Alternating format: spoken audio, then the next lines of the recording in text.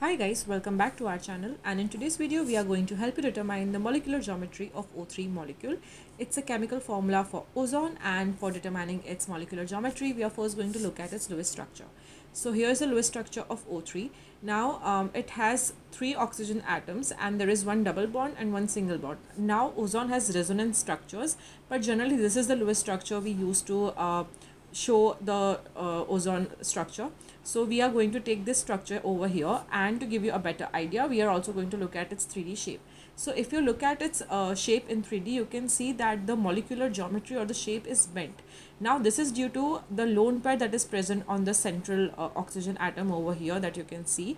Now according to VSEPR theory, there are repulsive forces between bonding pairs of electrons and non-bonding pairs of electrons, and due to these repulsive forces molecules tend to take shape which minimizes these type of forces.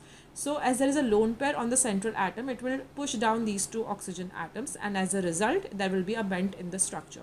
You can also confirm this by using AXN notation method, and the AXN notation for O3 molecule will be AX2N, because there are two atoms forming bonds with the central oxygen atom and there is one lone pair of electrons on the central atom, hence the notation is AX2N. And if you refer this table, you can see the molecules that are having AX2N as their AXN notation have bent molecular geometry, and the bond angles are given 120 degrees over here, but for ozone it is going to be a little less than this.